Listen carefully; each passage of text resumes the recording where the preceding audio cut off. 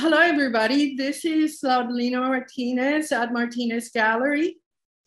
And today I'm interviewing Conard Holton, who is primarily a landscape painter. He lives in Brunswick, New York, close to Troy, where the gallery is. He's also someone who enjoys doing plein air painting, which he will describe later on, and has a background that makes him a much broader individual than just one who puts paint on canvas. So we'll talk a little bit, not a great deal, but a little bit about that, I hope. How are you today, Conard? Good, Lina. Nice to see you. Good to see you. So what happens when it gets cold in the Adirondacks, which is usually your hunting grounds for yes. images? What do you do? Well, I have a stock of photos that I take. I work always from a combination of plein air and photos and sketches, drawings. So I do a lot of those all summer or all season, which lasts from about April till October. So for those who are not that aware of what plein air means, what does it mean? Literally in the air, in plein air. It's a French term. The Impressionists are usually considered the plein air painters that began the movement, but of course people have been doing it before the French. It's gotten to be quite a movement now, and lots of people take it up. I've been doing it for about 20 years, off and on. It's actually the way I learned to paint landscape. I started out just painting in the studios, but you just got outside, and it gives you everything you want. It gives you the things a camera can't, and it gives you a really immediate experience. The thing is to try to capture it, because the cameras are very difficult. They distort, and they don't really represent the best of what you're getting. So you need to combine a photograph. How do you capture the light? How do you capture the light as it changes? Yes. Because I'm assuming that the light is one of the things that you like about being outdoors, but it changes throughout the day. So what do you do about that? It is a problem. I belong to some plein air groups, and we paint together, or sometimes we paint in part of events, or I paint alone. You paint fast, and you must paint very, very quickly. And sometimes you have to compromise, and that's what I do. It depends what I'm doing. I can show you some paintings that I did just one shot, and that's ideal. But basically what I like to do is paint over the course of 2 days, if possible. And then you just compensate. You take a shadow that you like, and you freeze it, and that's what you're going to go with from then on. But ideally, I would paint outside for 2 days and then go in a studio and work and polish it some more. But sometimes it's just you get it right the first time. A good painter. And do you paint usually close to the road or to a walkway, or do you have to do you ever go deep into the woods to paint? And what do you do about all the baggage that you bring with you? Right. I try to paint where it's quiet and private. I find always spots that are on a stream bed. I like the sound of water. I never go near cars, although many people do. I know some very good painters who don't mind the traffic or being in a town. Actually, you could be in a city. I used to paint in Troy. But I prefer to be in the woods or by a lake. And just somewhere where it's quiet. It's very peaceful and meditative. So how did you fare with a pandemic? Were you able to get out there? Did it feel the same, or was it different to paint outdoors? Well, I thought about that question quite a bit. It's the same on one hand, and on the other hand, it makes you very grateful. You realize what a gift it is, and art is it's a gift to begin with, and it really accentuates your feeling of gratitude to be able to be outside and how important nature is. And it confirmed me more than ever that I'm a landscape painter. I paint nature. I'm looking for things in nature I want to show people and myself how alive it is, all of it. And in a pandemic, when so many people are cooped up or limited in different ways, I think it's more important than ever. And not to mention that beyond the pandemic and the time of climate change, I think for people to understand that we're living in a vibrant world that's much bigger than us. But to understand it would really, I think, help the cause. Did you feel a sense of urgency about doing some of your work? Did you feel that there was something you discovered in your work that wasn't there before? I think I did intensify my studies and thought more about the directions I want to go. I have basically, I'm pushing values more. I'm trying to make things more come alive more in 3 dimensions. And to do that, you need to have a value change from dark to light. And also, so I've been studying that. I go to workshops sometimes just to study that. And so that's been a significant change, is how to simplify and really draw out the contrast, which makes the whole painting come alive, or at least hope to.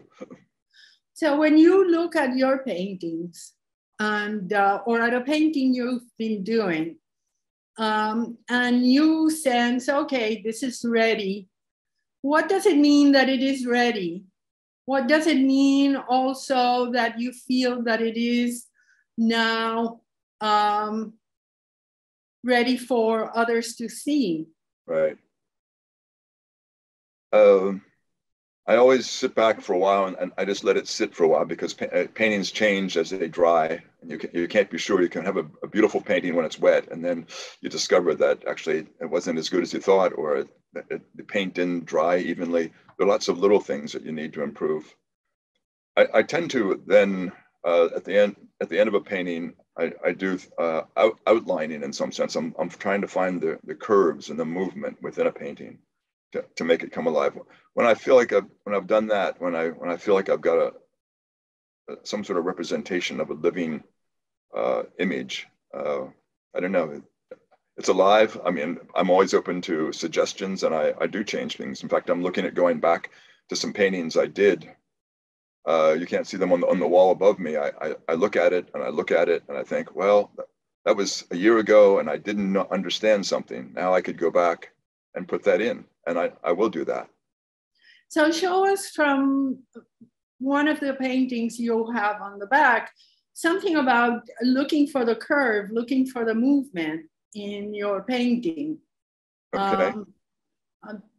If you, and let me ask you also, when you were talking about when it is wet, do you paint mostly in oil? Only in oil, yes. Only in oil, okay. Yep. So it takes a little while for it to dry, right, and really show itself to you. And then I may, after 6 months, maybe I'll varnish it. It depends. I like to let the paint speak for itself, but sometimes varnishing and oiling it up will help really get it to glow. So do you varnish all your paintings, or do you let some go without varnishing? I let some go if I think they have enough, sparkle to them. It's mostly a question of whether the paint has dried evenly. Sometimes different paints are opaque, transparent. They may dry, and you could see that it's just something you can cover. You can make uniform and really glow, as opposed to a flat part of the painting. Right. I could show you, I thought, 2 paintings in particular that really mean something to what I'm doing now and where I'm trying to go. So this one, let's see if you can. Okay. So this it's one of the few paintings I've done that is all plein air. So I did this in 2 to 3 hours. So the light was pretty consistent.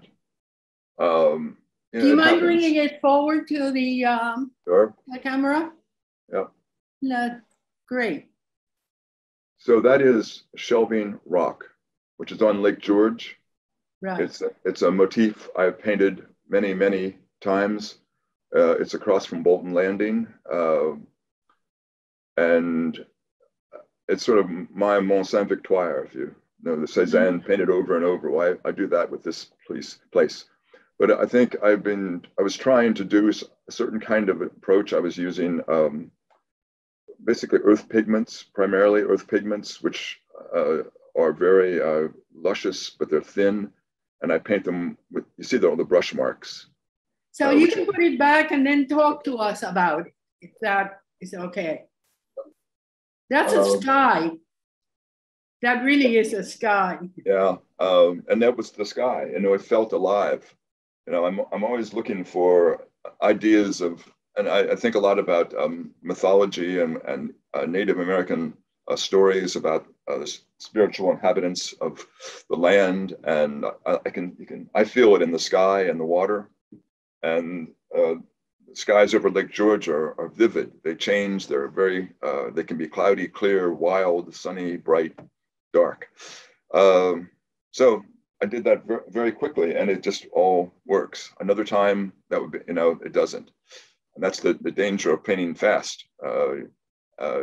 It teaches you a lot, but you also can be quite prone to screw up and have to go back in or adjust it later.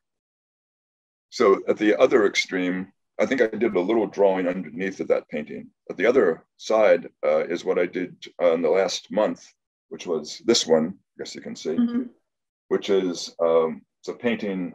But you already framed it, so yes. you feel like that one is totally done. Yeah, I do. I look at it, but I'm pretty sure, because I was doing what I wanted to do there too, but it took a lot longer. I was out at that site in the Berkshires for, 2 days, looking at it, drawing it, photographing it. And then I went in, and then I went to the studio, and I painted an underpainting with some earth color tones. So I actually drew the painting and toned it. And then the next day I went back in, and one day I painted it all. And I did what I've been trying to do, which is have simple, there are 3 values there, basically with lots of sub-values within each value. And the water is just simple, but it's a different paint. I use lead white sometimes, which it's actually, it's not being used much anymore, but it has a very soft glow to it. Let's do the same. Bring it over to close to the camera so that we can take a look at it. A closer look at it. Right. Ah, okay. Okay, yes. That's great. Okay. So, I've mentioned to you that I like the fact that when you do landscapes, you're not just photographing the landscape with paint. You're not just rendering a faithful depiction of what might be represented. Right. But that underneath it, there are some elements of abstraction that I feel, that in some way you're making reference to larger things than just that particular tree or that particular bird. And you've agreed with me. Do you still feel that? Absolutely. And that actually encouraged me in my ways. So I think very much about the abstraction. I think many painters do. If you look at most paintings close up, they disintegrate into some form of abstraction. But I really try to emphasize it because I'm very drawn to, and I got most of my mental instruction from studying Cézanne. If you study Cézanne, it is squares, and it's shapes, circles, and cylinders, and things that vibrate because of it, and it's very indeterminate at the same time. And I like that quality. I think I'm not trying to represent a photographic representation of nature. I'm trying to make it feel like it's alive, and I think you have to do that with abstraction. Right. To an extent.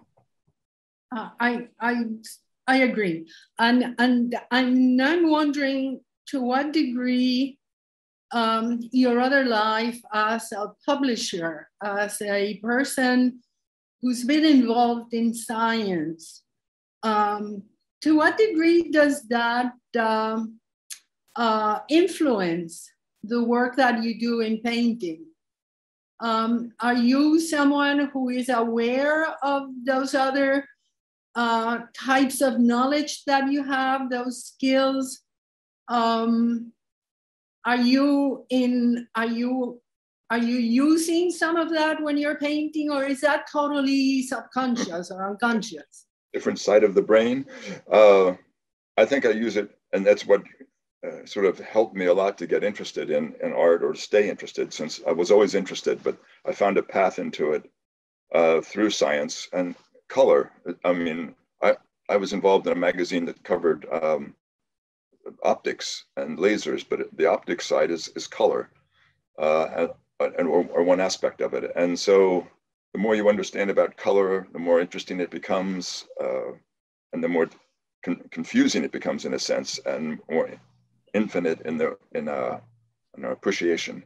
But I was very interested in the as well the materials. I study paint, what's in the paint, you know, how is it made, what different kinds of paints, the history of the paint.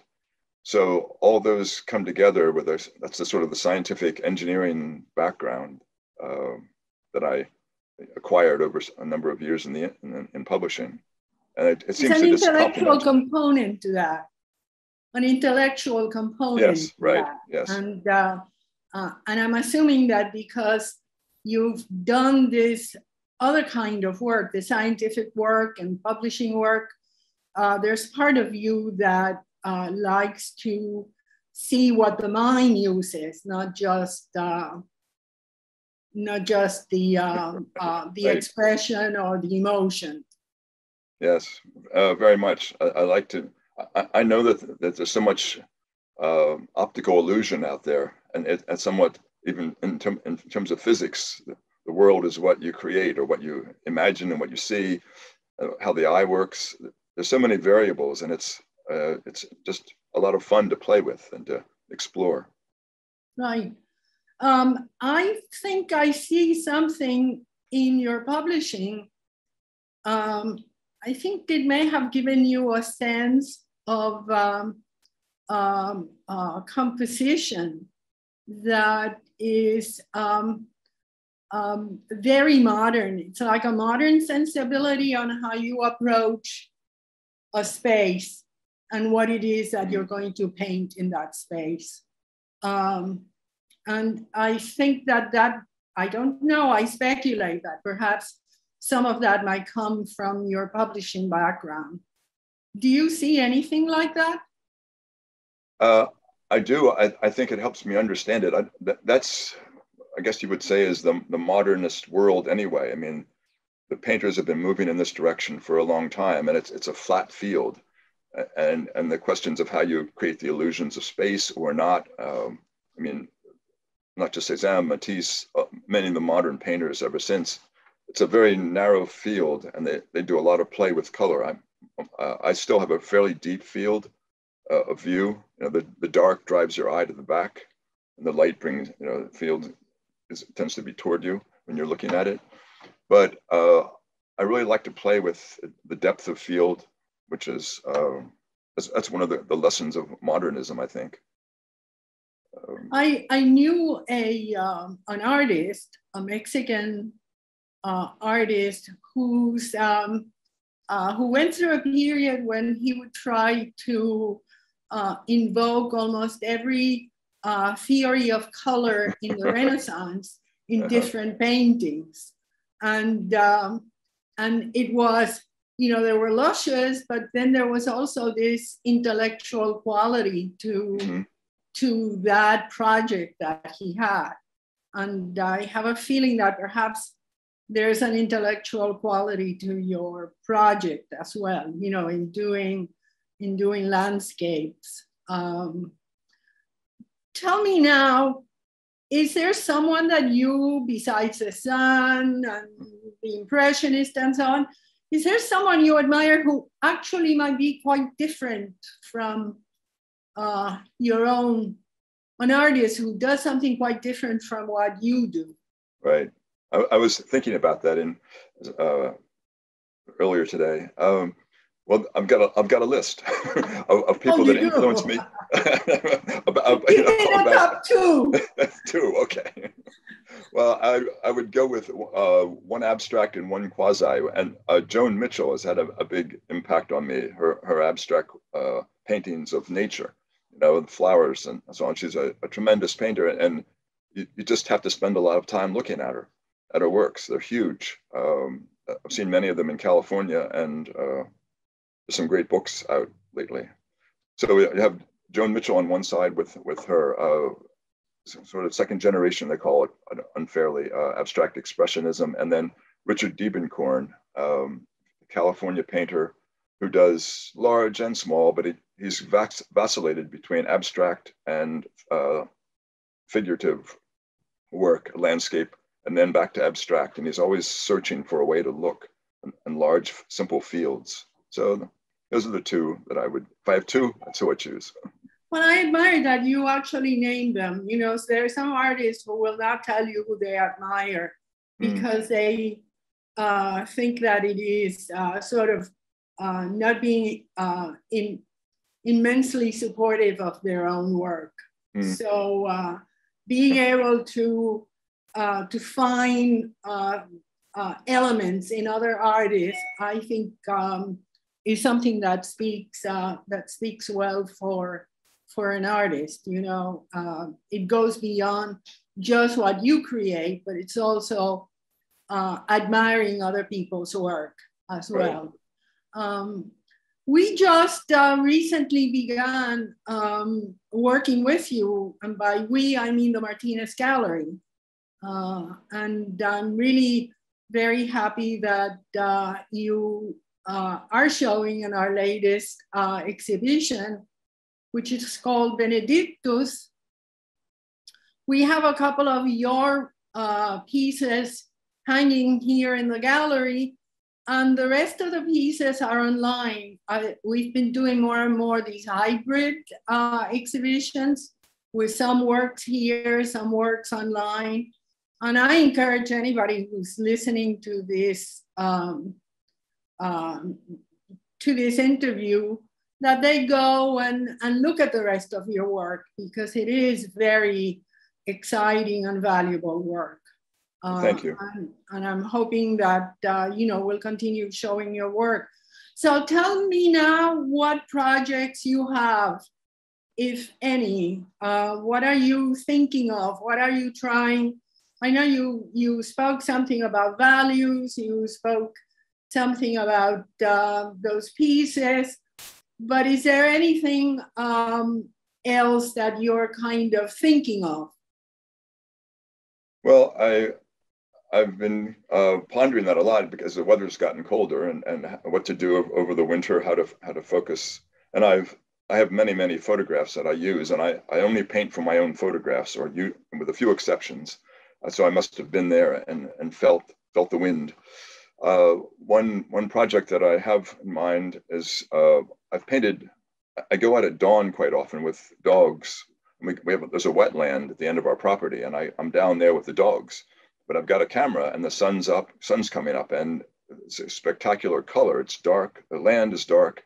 The sky is lit up, and so I painted one already like that for spring. I've got beautiful pictures of summer and fall, and I'll take a photograph in the winter solstice with the sun of the seasons, but also the contrast between the color and the atmosphere and the water reflecting it, and the land, which is usually so dark.